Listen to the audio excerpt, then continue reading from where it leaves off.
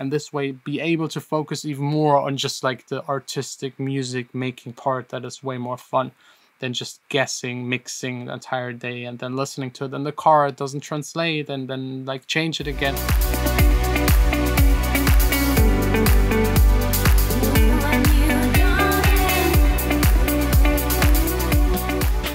Hey guys, welcome to the vlog, welcome to the A Studio, still under construction.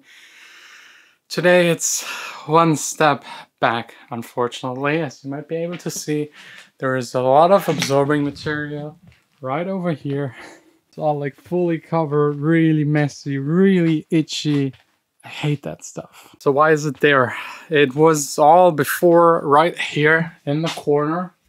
I had two huge corner absorbers there and another one over there. Those are the ones that I made 2 years ago. Once I moved into the studio, I didn't have the money. I didn't have acousticians, studio builders advising me. So I just made those huge corner bass traps in the front. And in the back, I had like maybe 20 centimeters of absorbing material. Now doing it properly, 40 centimeters all around, air gap of 40 centimeters. 1.50 meters in the back, and these front corner absorbers will be replaced with something else. I'll share it once we get there, but I'm happy that we removed them because yeah, as you know, we had some mold and water problems here in the studio. This corner right down here was all black. Was now repainted by construction workers just a couple of minutes ago. Let's check if he really, yeah, he made it properly all the way down, but you can still see here this one black spot. I'll tell him to do it again. And here in the corners, we discovered more. Here in the corners, behind all of the absorbing material, we discovered more. Not a lot more, but still, it's not good to be behind something covered. So whenever you build absorbers, and you mount them directly to the wall, you have to put like a special membrane that kind of gets rid of the moisture or doesn't let it pass through to make sure this doesn't happen. Usually it doesn't, but it can, and especially these walls are to the outside, and as you know, we're in the harbor. It's like a freestanding building, so all of the weather hits that side a lot, and we have a lot of cracks in the building due to those guys outside there with the steel. They sometimes drop it and you get like cracks in the building, so we're fixing all of this. That's why these corner absorbers had to go. Will be replaced soon, and yeah, now trying to take care of that huge mess over there.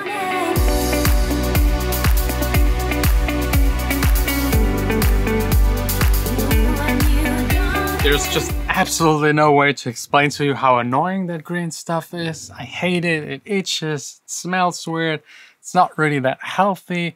And like this entire studio build, my plan was to build it in a way that I never ever again have to touch it. That's why it's in these blocks. I can take them apart and just carry it somewhere else. So if I ever have to move, the green stuff stays in there, not touching it again. I still need to build a ceiling, the front wall. Yeah, it kind of looks like advertisement for rock wool, but it's not. It's just the cheapest stuff that absorbs the best. And yeah, I'm not sure how to build the front wall. That's the biggest question mark. I got in contact with a couple of studio designers, very highly professional people, and they do not agree. So I don't know which plan of those to actually pick. So I'll just move the speakers a little, measure again, actually do right now another measurement. Not a whole lot has changed. I mean, the corner absorbers are gone, but I filled it again. But I'm pretty sure there will be a difference in the measurement. It hurts, it always hurts, and the measurement, yeah, it looks all right. Didn't change that much. There are some things better and other worse. Let me actually show you Room EQ Wizard really quick. It's not a Room EQ Wizard tutorial by any means. Just that you get like a general impression what is happening here in this room.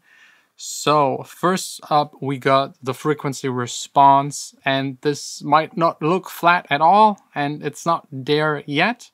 We got 3 problems. The first one is at 30 Hertz. I don't know why. We have a big peak. It's not that troublesome. Peaks you can actually like in in the speaker with like DSP EQ and you can get rid of them. So I'm not worried too much. And again, the ceiling still needs to be treated at the front wall. So this will definitely still change. The next one is at 74 to like 50, like a dip. And that's annoying because 50 is where the kick sits at. And then we got another one, and that one is new at 139. Yesterday, this one wasn't there. And the only thing I changed is behind that wall is like a gap, and I filled it. I just stored the rest of the absorbing material in there, and it's now here in the front, replacing the corner absorbers. So I will actually next put some back in there and measure again and see if I can get rid of the 139 hertz. And everything above that looks really, really fine. There is a drop from 10K. I don't know why. It might be the speakers. I didn't have that in any measurement before. It's maybe just a measurement mistake. And if you now put it into smoothing, which you usually do, 1/12 or 1/24, it looks already pretty flat. Then we got the RT60, the reverb times of the studio. And this just looks really, really good. Like above 200 hertz. We're really low, and it all is like very equally distributed. Below that, still a little more decay time, but that's normal. That's really hard to control. Waterfall is also really good to see problems in your studio. We got, again, the 135 hertz problem. I really don't know what it is. It could also be speaker boundary interference. So placing the speaker somewhere else might get rid of it, because I actually moved them a tiny bit. Yeah, let's put some of these back into the back wall and see if it changes anything. Again, that green stuff. I hate it. I hate it so much, but I'll do anything for a good studio.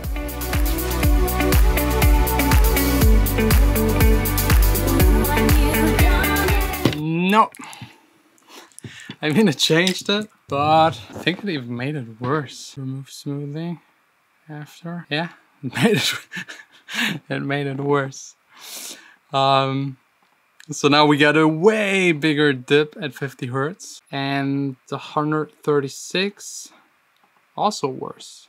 Okay, more absorption into the front wall. It's crazy. Acoustics, like I'm just doing this for you to show you how things, I mean, how many packages? I think 7 packages of absorbing material in the back and taken from the front. That's how it already affects the frequency response. And don't worry, I have like a call with my acoustic guy tonight, maybe for 2 or 3 hours, because he's not from Germany, he's from far away, but he's helping me with all of the planning.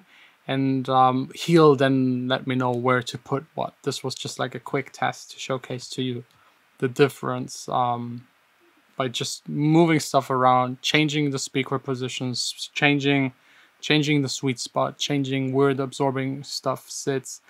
Can't wait to have this room fully finished. And now for the rest of the day, I think after all of that work and that itchy stuff, I deserve like a nice listening session. I don't know, but I just love sitting in the studio and listening to music for hours and hours. I completely forget time.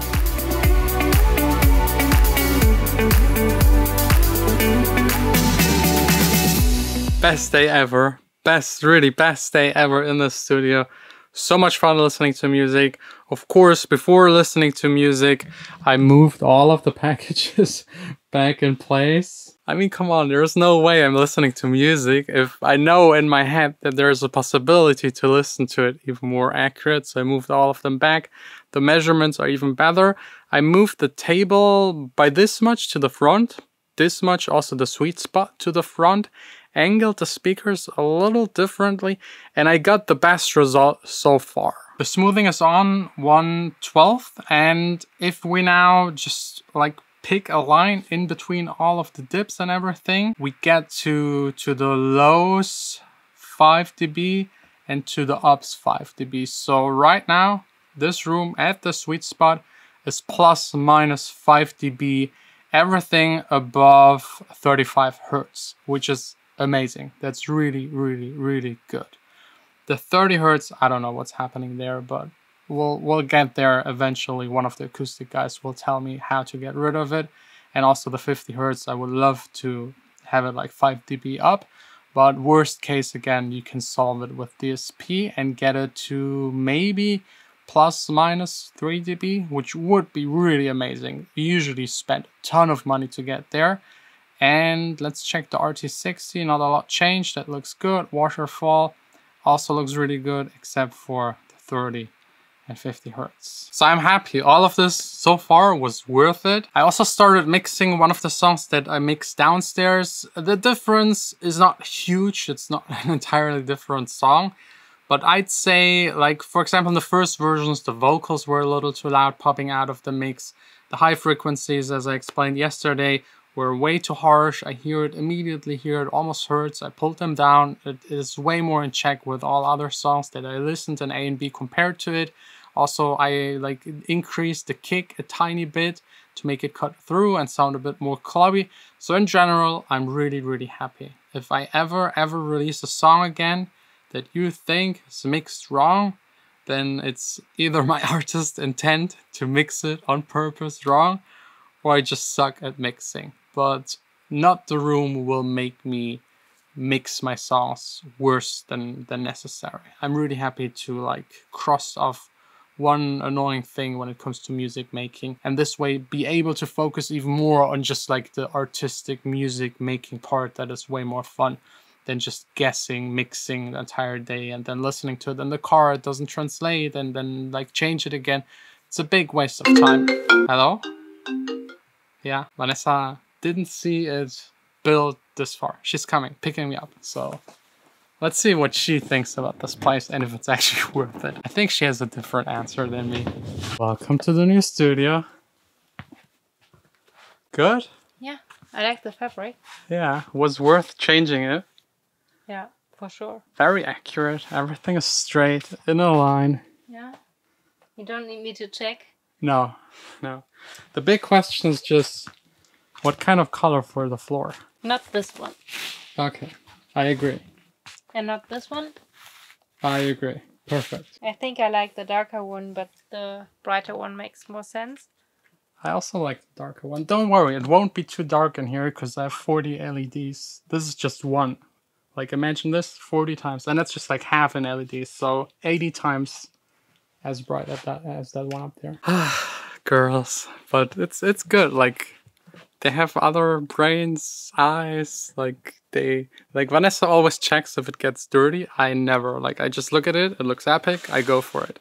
Vanessa's like, no, it gets dirty. You step on them, it still looks the same. Maybe our shoes are not dirty enough. Oh, trust me, my shoes are dirty. It's it. It's good. Trust me, everyone watching would like love to sit there and listen. Yeah? Yeah. So yeah. Maybe you make a giveaway, like... I was thinking about doing like an open door day once the virus thing is over, so people can come so here. Maybe in 3 years you can come around.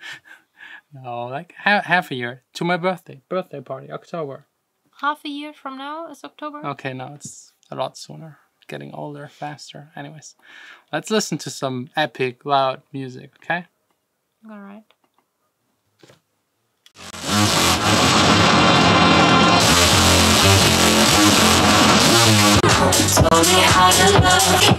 Okay, I think this proves that it sounds good. Like, really good. Can you hear that? What? That it sounds good? Yeah. Or is it just loud for you? Well, I like that song, so... Yeah, the song's good. I think that matters at the end more. But I'm happy. Studio is getting somewhere. And now, you want to have dinner or... Yeah. Yeah? Okay.